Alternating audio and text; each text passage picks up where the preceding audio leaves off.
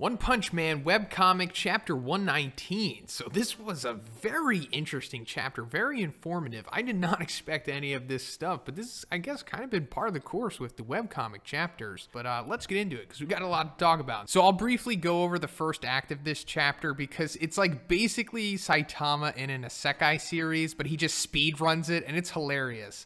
I really like that one decided to include this. It's just like a fun little side quest, or just entire, like I said, speed run of a game or an isekai series for Saitama, just for fun, just to have him something to do. And also I kind of bridge the gap between these two arcs because we just ended the ninja arc and now we're going into whatever the hell this arc is going to be. I mean, obviously it's starting with the Amai Mask and all of this stuff, but it might lead us into the Neo Heroes stuff possibly, because it is talking about the Hero Association trying to establish Saitama as a mascot, but we'll go into that. But I really like just that Saitama got to have fun at the beginning of this chapter, and it almost makes you think, like, did it even happen?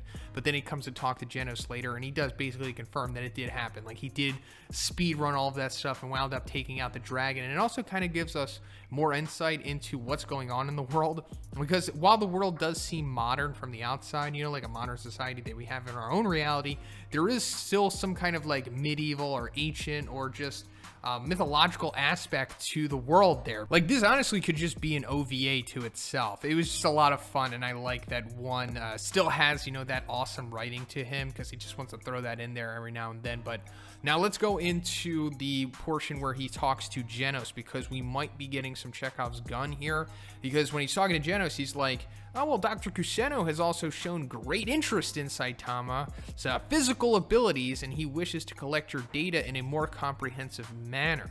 So this was said for an absolute reason, and I think this might be taking us deeper down the Mad Cyborg storyline, because I recently made a video about the Mad Cyborg, which I'll link at the end of this one. But I basically have Dr. Kuseno as very close to that storyline, and I think that Dr. Kuseno possibly made the Mad Cyborg, or at least I think it's very likely that he did. And this might ultimately mean that Dr. Kuseno might not be the good guy that we think he is. He might be actually kind of evil or something, or maybe like lawfully evil. Maybe he thinks he's doing the right thing or something. But also, you know, we have to remember that like what he's saying here is collecting data in a comprehensive manner. That sounds very similar to what the organization wants, right? And also in my Mad Cyborg video that I made, I theorized that Dr. Kuseno inadvertently had made the organization by making the Mad Cyborg, who I thought was probably Drive Knight. But now, this might mean, now, you know, I'm just taking a guess. I'm not saying that this is absolute the truth, but this might mean that Dr. Kuseno might have willingly created the organization. And maybe he is the true mastermind behind all of that. And maybe he's just using Genos for some ulterior motive I'm unaware of, possibly. Or he is a good guy, and maybe we're just, you know, drawing two correlations together here. But nonetheless, I do think that this whole Dr. Kuseno being interested in Saitama is going to head somewhere, and I think it's ultimately going to connect with either the Mad Cyborg or the organization. All right, so now let's get into the big exposition dump from Amai Mask here, because we're finally seeing what his true interest with Saitama is, and it's pretty much what we suspected. He wants to use Saitama in order to become a mascot, or at least that's what I straight up thought that he was going to use him for. And that's basically what it is. He wants to make him the superhero of society. But let's get into the history of the world, at least according to Amai Mask. And this also reminds me of the history of One Piece, because it is very similar, because the world was kind of just like individual nations back in the day when they were constantly at war over resources and stuff like that. And then just one day they decided to come together because the population was decreasing so much, and they feared that they were basically going to go extinct. So they tried to preserve as much as they could for their current and future generations. And then they unified languages and established a world government. That right there is verbatim One Piece's history, pretty much. And that was considered the first era. Now, when we come to the second era, we're seeing that like the aftermath of the world wars have made the earth the way that it is. Like, it's kind of akin to our own, but they have like a more rapidly changed environment, not just from global warming, which I assume is what one is implying here when he says like the increase in the environmental toxicity, climate change, rapid, obviously that's what we're talking about here, and then the rise in the sea level, and then he says it gave birth to a large number of harmful life forms. I assume they're talking about mysterious beings / monsters here, and this forced humanity to abandon much of the landmass on Earth, and then they all came together in a supercontinent. So as far as I know, this is the first time this has ever been confirmed. All of the individual cities go by numbers, and they're all kind of connected. Like, it's easy for heroes to travel in between cities and whatnot. Like, we'll see a hero in city A, and then they could just be in city Z, like, within moments. I mean, you know what I mean, because they move pretty fast and whatnot. So that means that everyone's on a supercontinent. And the only other time that we've ever really seen the geography of the actual world is when Saitama Sirius punches the collapsing star roaring cannon, and then we see that like where Saitama and Boros were in Z City, that was on the supercontinent. But then if you look over to the other side of the world where the atmosphere and the clouds are parting, you can see another continent. So I assume that that's one of the other land masses that Amai Mask is talking about.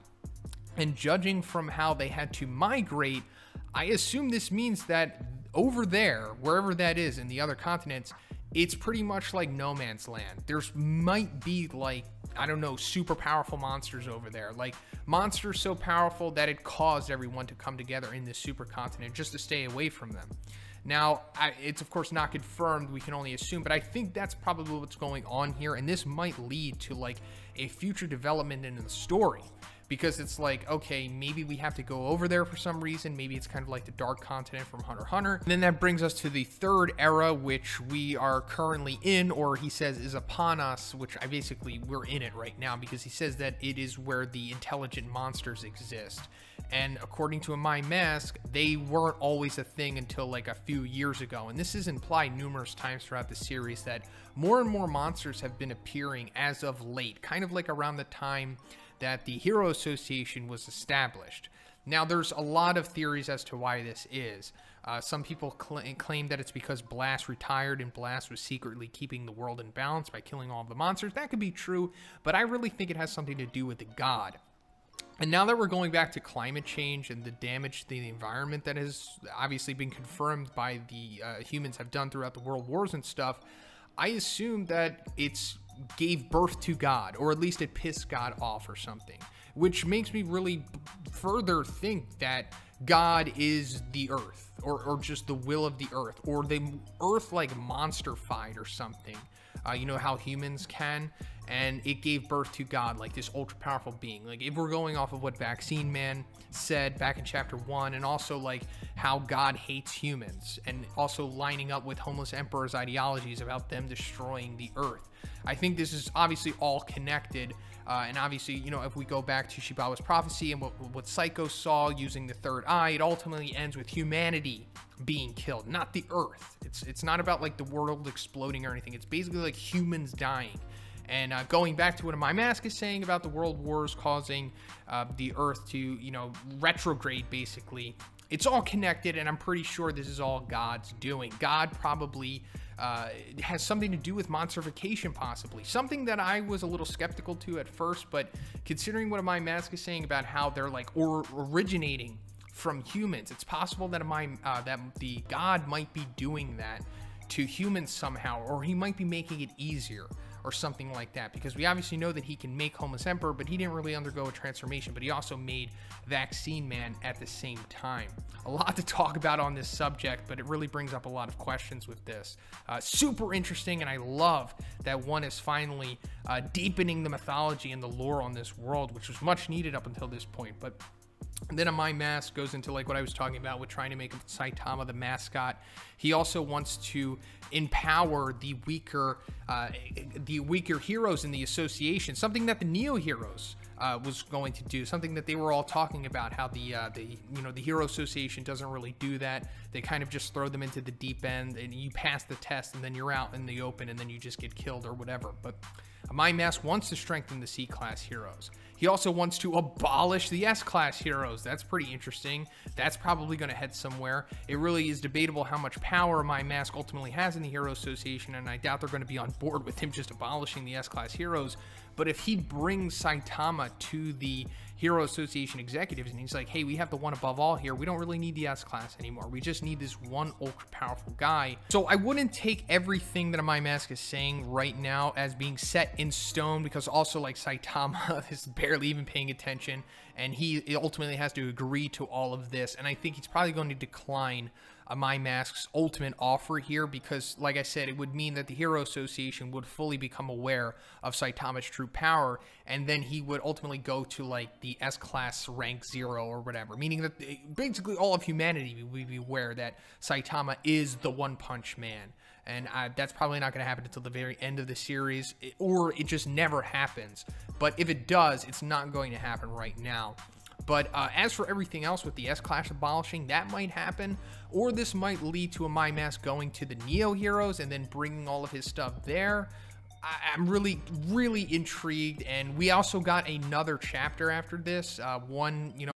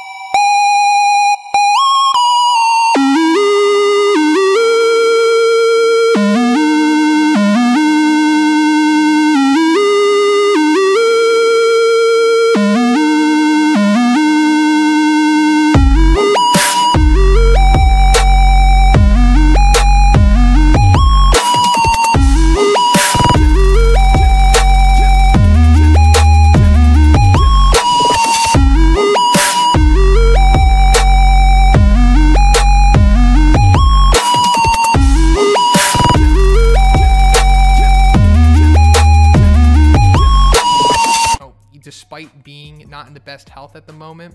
He released 2 chapters at once, and that's being translated currently, and I will release an additional review for that when it comes out. But that's it for this chapter. I'm gonna have to make another video on the fallout of all of the information that we got so I can keep it concise and packed together. But if you like this review, guys, please give it a like. Let me know what you thought about all of this. There's a lot to talk about.